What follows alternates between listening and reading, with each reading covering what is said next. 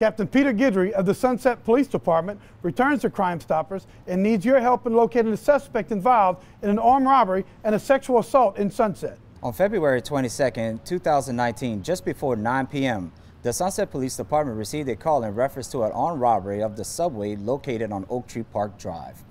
The suspect, described as a black male wearing a mask with dark-colored hoodie jacket, dark pants, a gray t-shirt, and was armed with a silver handgun.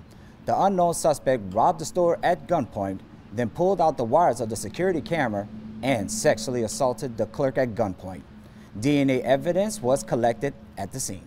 Download our P3 app and tap the app on your mobile device to submit your anonymous tips. Be alert, be safe, and God bless you.